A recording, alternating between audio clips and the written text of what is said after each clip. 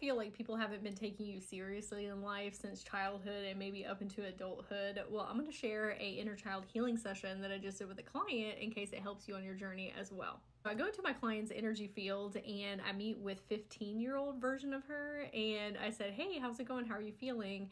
And she said, I feel like nobody takes me seriously. And I said, do you feel like nobody takes you seriously or you can't take yourself seriously? And she said, both.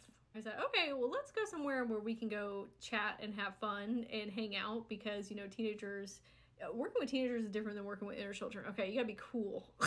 Okay, and do the things that they want to do. So I asked her, and she said, let's go to the mall and go shopping. And I said, great. And then we went and got coffees, and we went to go get pedicures. And when we sat down in the salon, I said, hey, let me take you somewhere that's even cooler. And so I took her to an intergalactic salon where there was all these different beings. She's like, oh, this is awesome. If we're not feeling like people are taking us seriously, sometimes that's because we don't feel that way internally. And whatever you're feeling in here is what you're going to be an attractor for. And sometimes that's not our fault, however, because things happen to us in childhood, trauma, PTSD, things that cut at our self-worth, maybe like abusive parental relationships, a whole assortment of things. However, all that stuff gets banked back in your subconscious, and even though consciously as an adult you don't want those type of relationships in your life, your inner children or your teens who lived and learned those dynamics are going to seek those because that's what's comfortable, that's what they know, that's what they know how to traverse. And then if it happens over and over and over again, those relationship dynamics, then it starts to set in as our truth. And this is all that is available to us in our reality. And so I was explaining to her, her inner teen, that you have to change your self-concept, the way that you see yourself, your self-worth, your confidence, in order to find people who treat you with respect. She said, well, I don't feel smart enough or that I know enough. And I said, well, you're not going to be the all-knowing, like nobody is. I said, there are always going to be people that know more than you about certain things, and you're going to know more than other people about certain things. We're talking about how it's so important to find people who are quote unquote smarter than you, but are levels above you that you can learn and grow and evolve with. Because if you're surrounded by people that are on the same level, which there's nothing wrong with that, but if that's all there ever is around you, then you're not going to grow and evolve and be more wise and have more knowledge. So you have to push yourself out of your comfortability zone and find some mentors. Find some people that have qualities that you want to possess, that you want to embody, people that are living the type of life that you want to live, and surround yourself with them. And that's how you actually make the shifts and pull in your soul tribe members that are really good for you in your life. I said, being the smartest person in the room feels really good temporarily, but that is a fleeting feeling. We discussed the difference between having relationships in our life based off of compatibility and commonalities. So commonalities is like, oh, we both have two sisters, or we really like jazz, or we both, grew up in Vermont. Compatibility is y'all having similar values and truths and beliefs and similar soul missions. Those are relationships that are going to be there for the long term, and not necessarily that you have to have the exact same, right? But you want to find deeper rooted relationships with people, not just things that you have in common.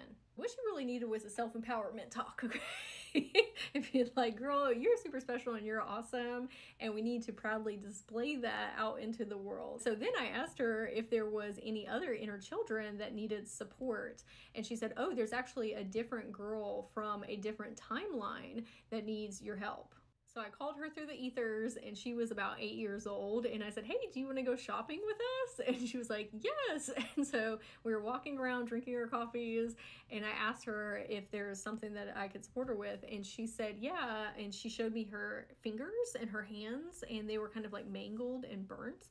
And she said, my hands are never going to be pretty again. And I said, oh, what happened to you? And she said that her grandmother and her got in a car wreck when she was really young, and it like burned her fingers and they got, like messed up. And I said, oh, I'm so sorry. And it also was causing a lot of pain, almost like what I would think arthritis would be in your fingers. And so she had just been dealing with that for a lot of years. her if she would be open to me healing them, and she said yes. And so I transported us all to this healing pool. It was like this beautiful waterfall, and I said you can actually stick your hands in there and then pull them back out, and it's going to send like quantum healing and Reiki and light language and light codes. And so she put them in, pulled them out, and she was like, oh my gosh, they're healed. And I said, yeah.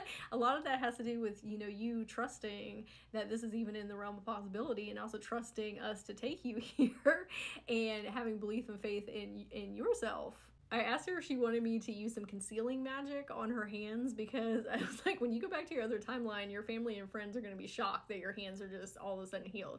And she was like, no, I'm just going to tell them it was a miracle. And I was like, okay, girl, I like your style. Very confident and bold and self-assured. And I told them it was both lovely to meet them. They were super sweet, and it was great to go shopping with one another and do all the girly things. And so I would love to hear in the comments if this resonated with you, if you learned something new, and if you would like some inner child healing and would like me to go in and speak with them so that they can have mindset shifts, release things from the past, PTSD, trauma, receive some Reiki and quantum healing, you can schedule one. Or if you want to learn how to access these planes within yourself, you can sign up for the Quantum Evolution Academy, and you can find both of them in my bio, in the comments, or the description box below.